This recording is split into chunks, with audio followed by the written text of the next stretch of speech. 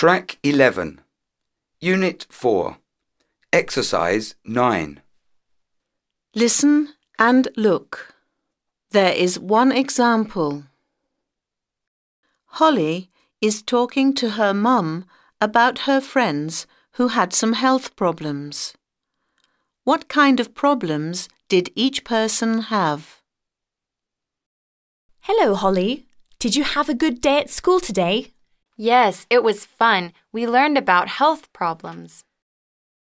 The children in your class had a lot of health problems last month, didn't they? Yes. Do you remember what happened to Kathy? Yes, she was on a skiing holiday with her parents. When she was skiing down a hill, she fell over and broke her arm. Can you see the letter E? Now, you listen and write a letter in each box. And another friend fell over in the snow, didn't he? Oh, yes. Robert was playing with his sledge on the hill with his friend. He fell and broke his leg. Oh, dear.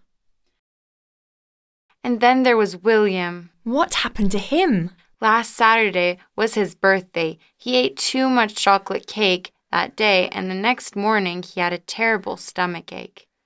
His parents had to take him to the hospital. Poor boy! And did your friend George have a problem too? Oh, yes. He went camping with his brother David last weekend. He wanted to cook some sausages. When he was cutting them, he cut his finger. Did he have to go to the hospital? No, it wasn't a bad cut. That was lucky.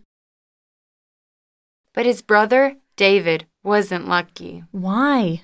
Well, when he was cooking the sausages for George, he burnt his hand badly and he couldn't use it for 2 weeks. And my friend, Daisy, had a bad earache last week. Did she listen to loud music? No, she stayed very long in the wind when she was flying her new kite, I think. Oh, I see. You must wear a hat on windy days. You're right, Mom.